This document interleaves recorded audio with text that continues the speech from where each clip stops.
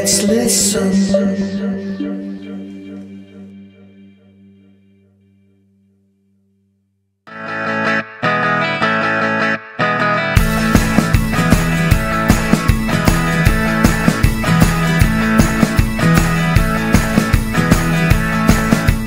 Welcome back to Man on the Street, everyone, and today I have the honor of speaking with a hard-hitting drummer who grew up in the Metro Detroit area in Berkeley, Michigan. But his travels as the drummer of the Marshall Crenshaw Band took him on some incredible journeys. He met some exciting people and had some wild experiences that most of us could only dream about.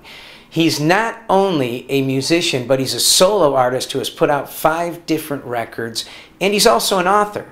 Yes, he was the drummer from the Marshall Crenshaw Band all through the 80s. It's Mr. Robert Crenshaw. Robert, thank you for joining me today on Man on the Street. How are you? Jamie, it is fabulous to be on Man on the Street. I've finally made the big time. Robert, you grew up right across the street from here. I mean, literally right across Woodward.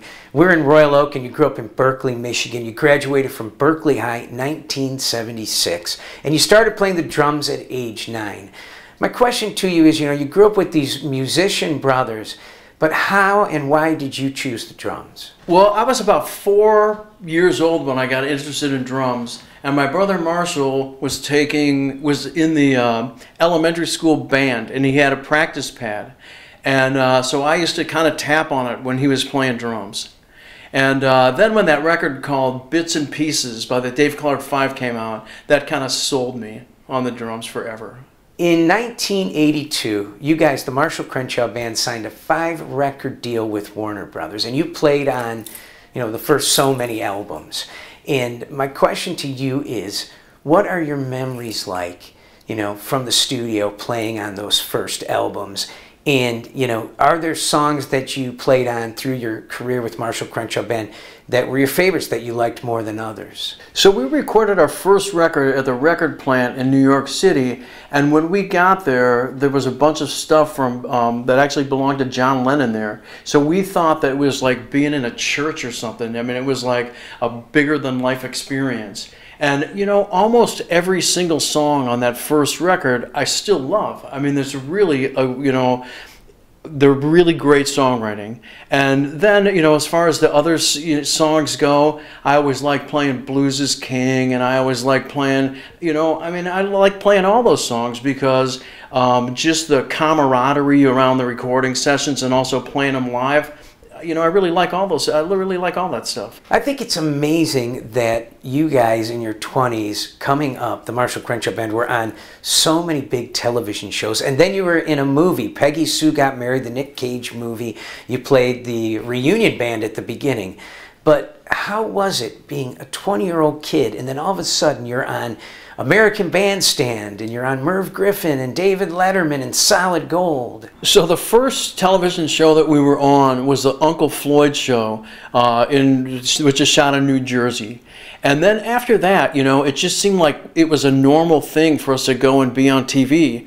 But I will tell you, when we did Letterman and Merv Griffin, we did like Merv in California on a Wednesday, and then went to New York and did Letterman on a Friday. So it was, that kind of pace. And then after that, it was like, Solid Gold and all these like after school dance shows and everything. But it was just like going to work, it was just like something that that's what we did for a living.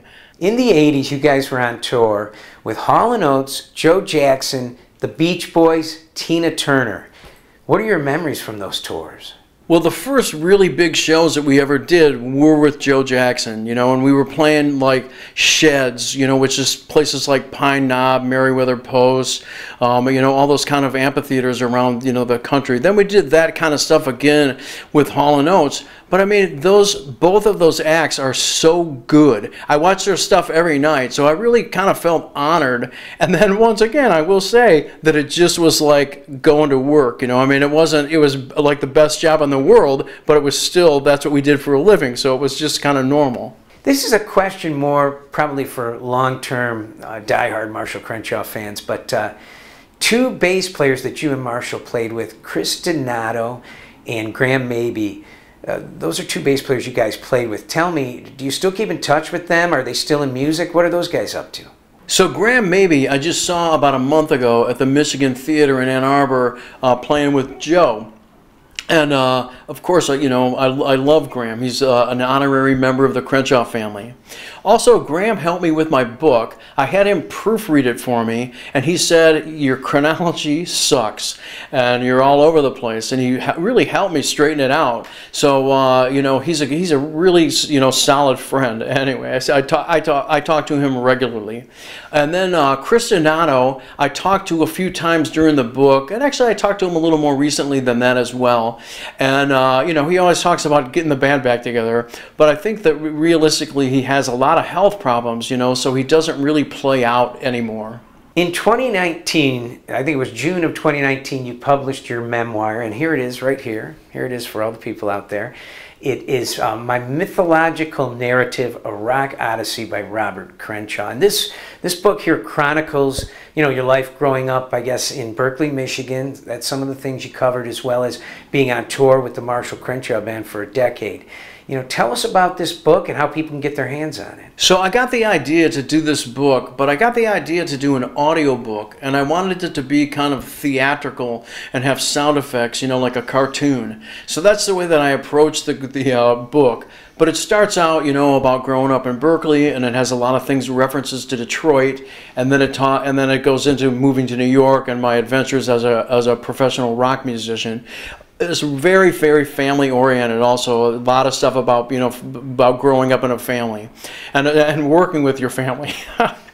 but anyway, I think that anyone who is involved in music in any way would enjoy the book. So I hope that you go out and get it. You can get it on Amazon as an audio book, as an ebook, as a paperback, and any kind of another one of those things where wherever fine books are sold, you can probably get the book. Tell me, what does the future hold for Robert Crenshaw as a musician and even an author? But I was lucky enough 3 weeks ago to, your brother started a tour, Marshall Crenshaw, and one of his first shows was in Ann Arbor, Michigan at the Ark. I had a great seat, and I was able to see a great moment where you got up on stage with your brother and played through Cynical Girl and Someday, Some Way Again. It was a great moment for fans, very touching. But tell me, you do have your own solo career. What will you be doing musically in the future? And as far as being an author, will you be putting out any more books? So musically, what I've been up to and what I'm working on, in the future, I recorded a couple songs with my brother John, Marshall's son Dean, Marshall, and also we had Mitch Easter do some stuff. And it was just a couple of songs. We recorded this song from the soundtrack of a movie. It's a Roger Corman movie called Wild in the Streets. And anyway, and that was fun, and then also a Holly song. So probably just more like one-off, things with different people. I do stuff with Don Dixon and Bill Lloyd and Jamie Hoover and all that. So probably just another like a buddy friends record, And we'll see. I mean, it could take me a while to do, but usually I have something that's in the oven as far as music goes. I want to thank Robert Crenshaw for joining me today on Man on the Street, and I want to thank him and his brother Marshall for making such amazing music that created so many good memories for me as well as other fans.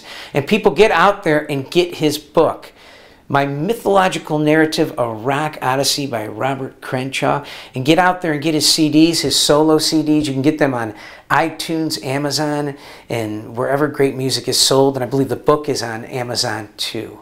And we will see you next time on Man on the Street, because everybody has something to say, so let's listen.